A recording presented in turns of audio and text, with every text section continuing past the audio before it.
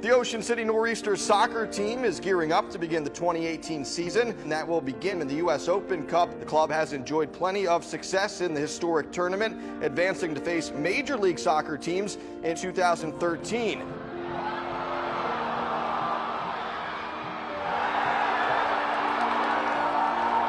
Now, most of the players on the roster are just arriving in Ocean City a few days ago. The team features plenty of talent. The question is, how fast can the Nor'easters get on the same page? It can be tough adjusting from kind of the end of the semester. People are coming in late with finals, so it's really important for us to just kind of gel quickly, get to know each other, form good relationships, take that energy onto the field and work together well. Here we go. We're in the box. Shot on goal. And there we go, we got a goal. Quick, 3.5 minutes in. These guys look like they came to play. The boys that come in from college are only at about 70% fitness levels. So to really focus on defensive shape to get through these early rounds is what we've always done as a club. Ocean City Nor'easters, the amateur club coming in, facing the professional club, Montpremier, with the right foot, and it's in the back of the net. That is pretty impressive. Whoever we're playing, we want to let them know, we've arrived and we're here to play, so it's important to start like that. We've got good players, and the coaching staff, they're instilling it constantly that we have to start bright. And that's the match. Ocean City pulling the upset tonight as the Ocean City Nor'easters move to face North Carolina FC.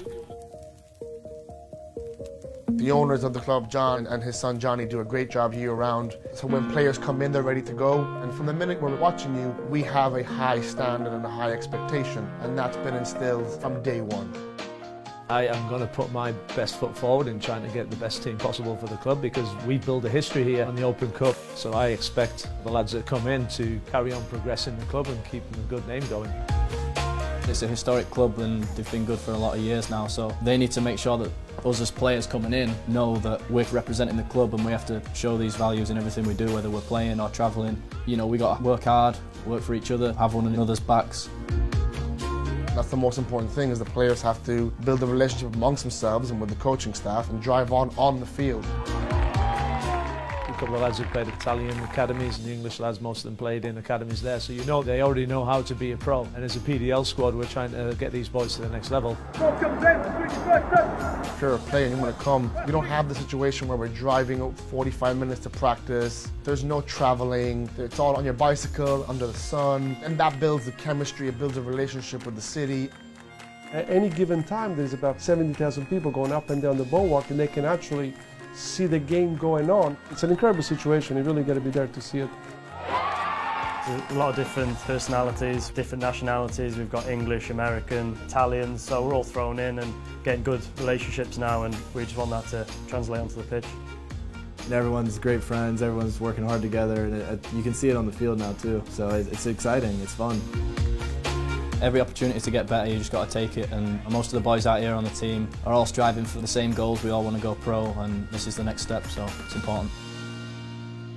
We play for passion here, okay? There is no money to be made, zero money. Luckily for us, we reach a time of our history in the club where the club sustains itself. So to us, it's all about winning.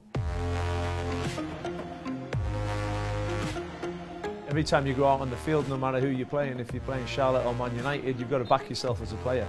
If these lads want to become a pro in USL or MLS, they've got to go out there really believing that they can take on the man in front of them. We take it each game at a time, but obviously we want to win so we can get a chance against an MLS club, and obviously the dream would be able to beat them and keep going. Yeah, it's definitely a different energy around it, and our lads have got aspirations of going pro. These are the games to show it in, and if we win again, it'll be MLS.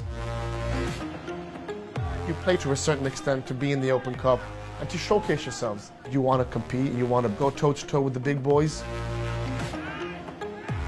If you can pull off an upset, that's every non-league team's dream. If you can be part of that, you get a lot of recognition. It'd be great to play an MLS team, and if that opportunity comes, all the guys are going to be right up for it.